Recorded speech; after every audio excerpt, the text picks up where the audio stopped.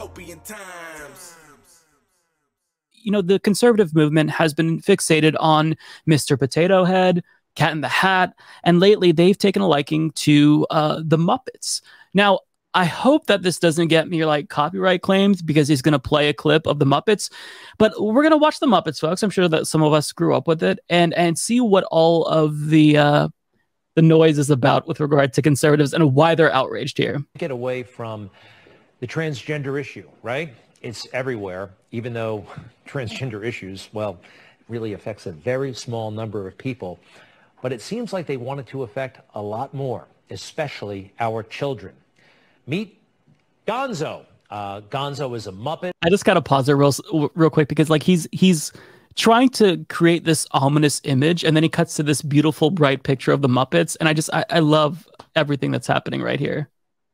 Or one of these characters, Disney characters. I didn't know Gonzo was a kid, but Gonzo's big. And, well, Gonzo had a secret for Gonzo's friends.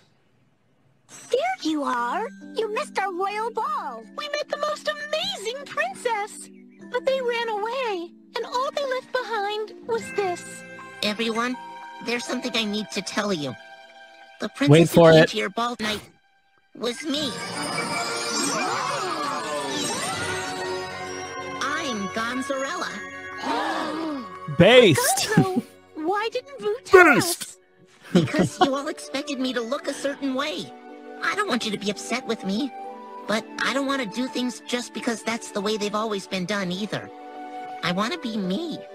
Oh, Gonzo, we're sorry.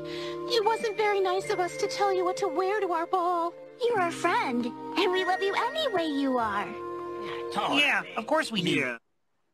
Let me pause it right there before he goes on his rant. We can, already anticipate what he's going to say. But is that not the most wholesome, wonderful thing you've ever seen? Like, how could you not love that?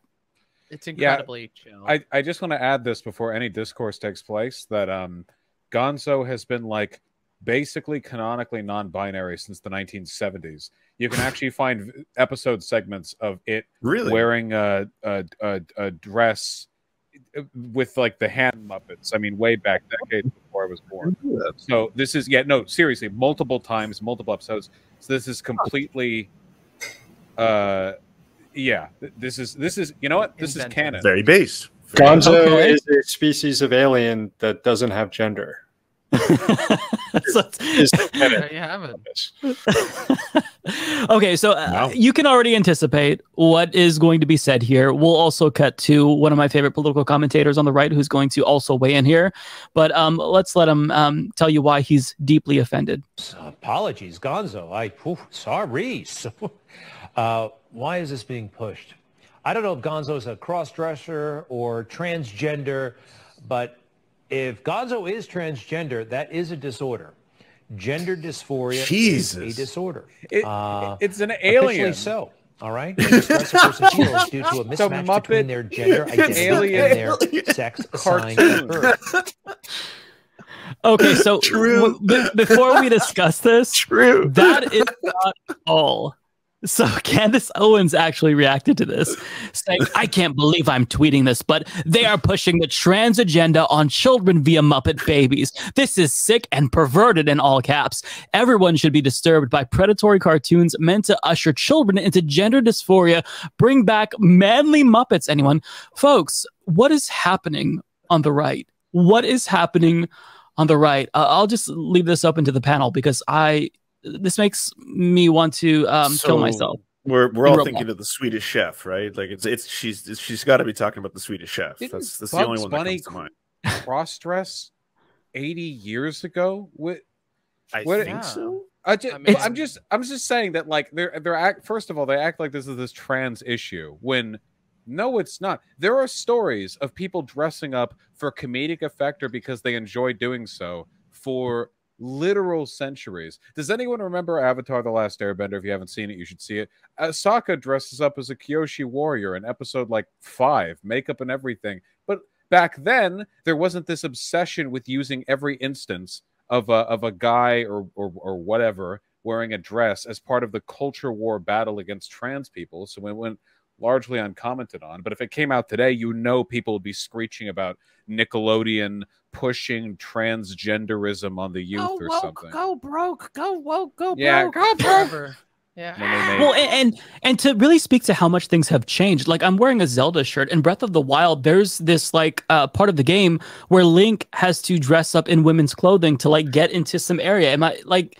Oh, I know. Probably I've seen drawings of those segments. Listen, right, and it like I don't remember. We can dive into the Legend of Zelda lore, but I mean, like, I don't remember it being controversial even back then. I mean, maybe I saw an article about it, like praising it or something. But now conservatives are hypersensitive to where they're fixated on these weird like culture war issues that don't even make sense, like the cancellations of Mr. Potato Head and Cat in the Hat. When these weren't actually cancellations. Please do. Why they don't care about Legend of Zelda or anything that is done today. There's so many examples of things they could get mad about that are way woker or way more trans agenda as the representative of the demonic transes who are undermining the world here. But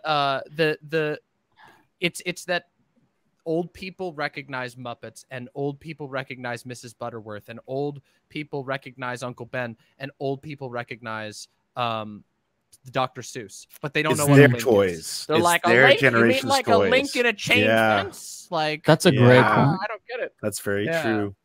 It's that, and like I don't know. It does seem to be that they get most mad about things that old people would recognize, which to me plays into that whole idea of like the Newsmax and Fox News being boomer daycare, right? Like I don't know.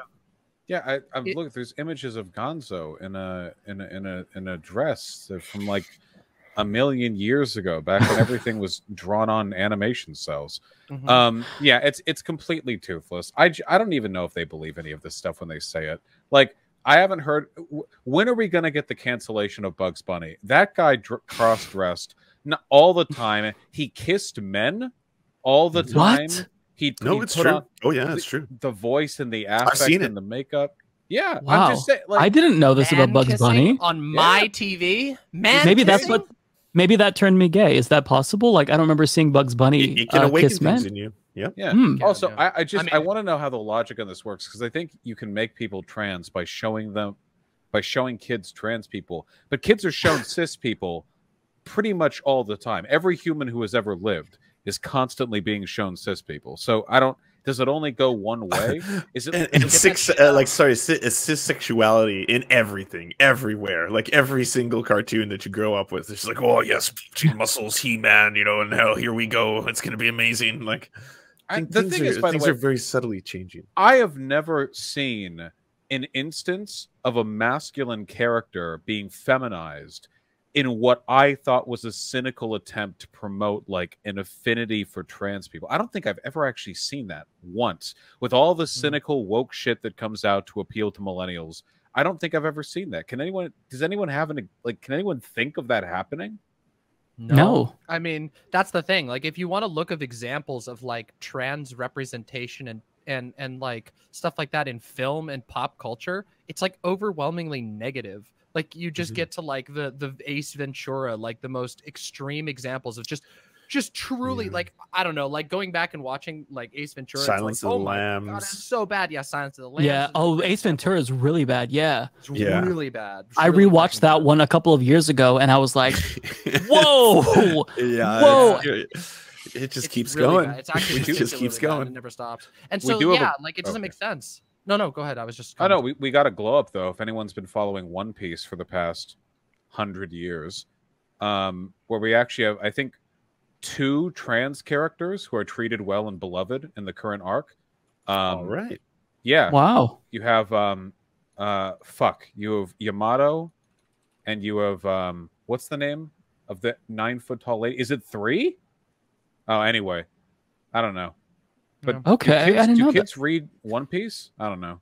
So I follow a couple of conservative commentators who I think are particularly fun to watch on this particular topic. Candace Owens is always a classic, of course, but my personal favorite is Matt Walsh, and that's because Matt Walsh will lose his absolute mind over the smallest thing. And I mean, truly, like he read a book once on stream, on his little stream that he does. And it was like, and he just read through this book, and it was literally a book that was just like, this is Carla.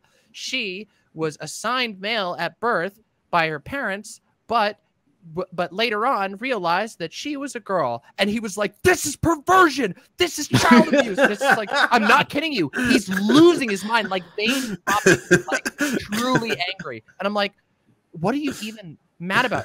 And he does this to anything. And so it's the hysteria around this like trans stuff. I mean, I'm not gonna lie. Look, I'm Demon Mama, so like I don't mind being feared a little bit. Okay, like let's be real. I like that a little. But it's kind of to an unbelievable degree, and you can't escape it. It's everywhere. Last night I got on Twitter. I'm like, oh God, why is the word trans trending on Twitter? And I'm just like, and I'm like, oh God, every single time it gives me a small heart attack, because I'm like, what is it now? Is it going to be like some other just unbelievable, like just. You would think that trans people were orcs if you listen to just conservatives. It's beyond even, it's almost beyond parody. The amount of misstep between like reality and their idea of reality. And I mean, it really does parallel like calling Joe Biden a Chinese communist. But see, on that one, only Alex Jones will say that.